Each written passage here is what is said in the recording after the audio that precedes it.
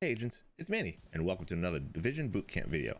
Calculating total weapon damage is pretty straightforward, but there are a few different things that you'll need to know in order to make the calculations. So in this video, I'll show you how weapon damage is computed in Division 2.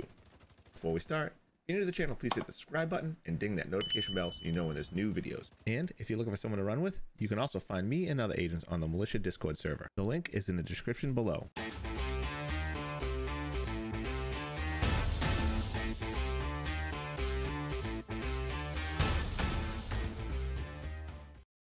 Okay, so there's a ton of videos out there claiming to be the best build video this and the best build video that. But are they really the best build videos, or are they just clickbait?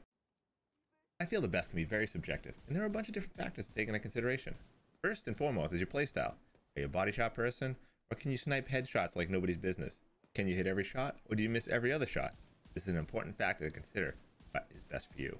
There are certain talents that have the highest damage output, but they may require you to make every shot, and you might be better off with a talent that's slightly lower modifier that is always active even if you miss shots.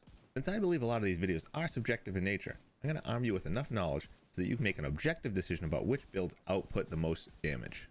There are two different types of damage multipliers. The first one is the additive multiplier, and it is fairly simple to calculate. You just add the two percentages together before multiplying it by your base value. To show an example, we're going to increase 250 by 15 and 25%. Going forward, we're going to be using parentheses to preserve order of operation, and you need to add 1 to the percentage when increasing a number by that amount. So 1 plus 0.15, which is 15%, plus 0.25, which is 25%, times 250 equals 350. The types of damage that are additive in the Division 2 as of Title Update 9 are weapon damage, plus specific weapon type damage, such as rifles, ARs, SMGs, and certain weapon talents. I'll discuss which ones a little bit later. Crit hit damage and headshot damage are additive to each other. The chest talent Focus and the backpack talent Vigilance are also additive to each other. There may be a few others I'm missing. Let me know in the comments below if I did miss any. The second type of multiplier is the multiplicative multiplier, and as multiplicative suggests, we multiply the numbers together. Let's take the same numbers we used in the additive example and instead compute them as if they were multiplicative. So we take 1 plus 0.15, which is a 15%, times that by 1 plus 0.25, which is a 25%, multiply that by 250, and it equals 359.38. Most of the damage types I've not already mentioned in the additive section are multiplicative. For example, out of cover damage, damage to armor, damage to health, any chest or backpack talent that says amplify damage is also multiplicative. Now, knowing which talents are multiplicative and which are additive to weapon damage can be a bit confusing, so I want to use this rule of thumb. A modifier is multiplicative if you need the round to hit the target before being able to calculate the damage. An additive modifier is if the damage can be computed before the round leaves the weapon.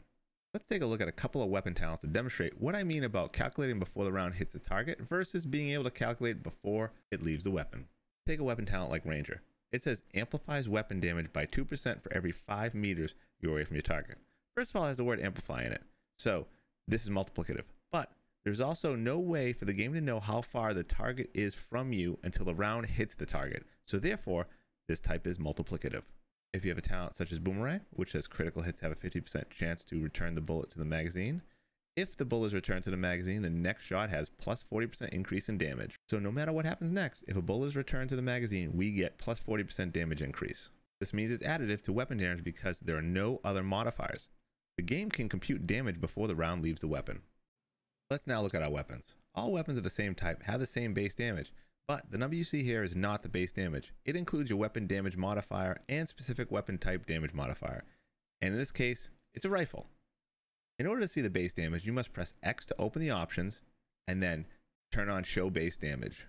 Now when we look at the weapons, we'll see the calculated total weapon damage and the base damage. The base damage for the M1A Classic is 235,100. It's rounded, so the calculations will be a bit off, but should not be by much. Now let's go into our stats and check out what the total weapon damage and rifle damage percentages are. I have 96% all weapon damage bonus and 40% rifle damage bonus. As we discussed earlier, these two values are additive, so they'll be added together before being multiplied by the base damage. So to calculate, it'll be 1 plus 0.96 plus 0.40 times 235,100, and this equals 554,836 total damage. If we had the exact base damage and not a rounded value, we'd get the exact total damage from the stats page, which is 554,741. It's pretty close. Now that we know the basics of additive versus multiplicative multipliers, let's calculate out a few values and then test them out on the range. I've switched out a few pieces of gear to minimize the bonus damage. I've equipped a rifle with vindictive talent, so I won't have to worry about any additional weapon damage, which means I can use the total damage value for the rifle and not worry about the rounding from using the base damage value. Let's now grab a few values from the stats page. As I just mentioned, we're going to use the total damage value that already has all damage bonus and rifle damage bonus already baked in, so it'll help alleviate some of the rounding errors if we use the base damage of the rifle. We'll also need crit hit damage, headshot damage, and damage to armor. There are two other pieces of gear that we'll need to pull values off of. The first one is the Coyote's Mask. I'm going to set the range to 5 meters to keep things consistent, so at 5 meters, the Coyote's Mask will give us an additional 25% crit hit damage. The last piece we need to look at are my knees. I have the Fox Prayer knees, which have 8% damage to targets out of cover, and the targets of the range are considered out of cover. And this value is not displayed anywhere on the stats page. We're going to first compute 4 values. I have also set the range to named enemies, so all these values will also have damage to armor computed in as well. The 4 values are non-crit headshots, crit headshots, non-crit body shots, and crit body shots. To compute non-crit headshots, we'll take our headshot damage, which is 1 plus 0.604, multiply it by out of cover, which is 1 plus 0.08 multiplied against damage to armor, which is 1 plus 0.14, multiplied with vigilance, which is 1 plus 0.25 multiplied by total weapon damage, which is 553,566, and that'll give us a total of 1,366,509 damage. Now, crit headshots are a little more complicated because now we have additive values in here. So the first set is going to be headshot damage and crit hit damage added together. So we'll have that, which is 1 plus 0.604, which is headshot damage, plus 1.135, which is our crit damage.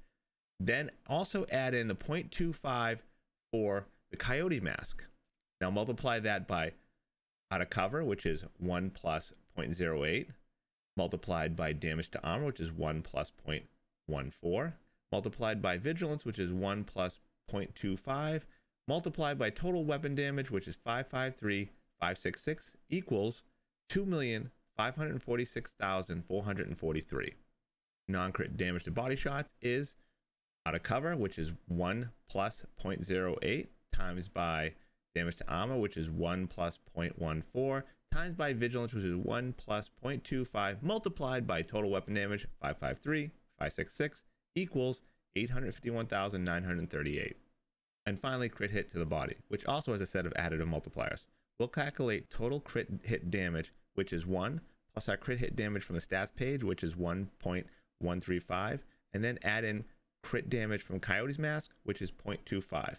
Multiply that to out of cover, which is 1 plus 0.08, multiplied by damage to armor, which is 1 plus 0.14, multiplied by vigilance, which is 1 plus 0.25, multiply that by total weapon damage, 553,566, equals 2,031,872 damage.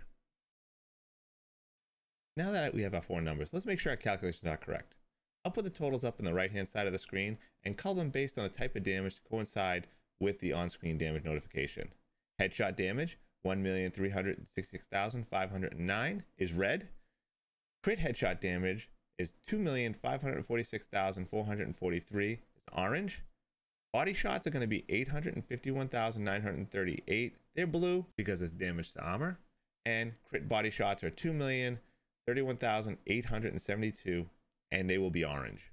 You'll notice as we go through this that there is a very slight rounding error, and that's it. It's like 1 or 2 points off. Remember, I chose to use the total damage values from the stats page in order to get the numbers as close as I can. If you have a talent such as Boomerang, then you'll need to use the weapon's base damage, because Boomerang is an example of a weapon talent that is additive with all weapon damage bonus and specific weapon damage bonus. You'll end up with a slightly larger rounding error, but it won't be enough to throw the calculators way off. It would be nice if Masters would put the whole base damage number in the UI instead of just the rounded version of it. I know I threw a whole bunch of information at you. Hopefully I did it in a way that makes sense to you, and now you can determine for yourself what is the highest damage build and not just have to listen to someone tell you, this is the best AR build. Because guess what?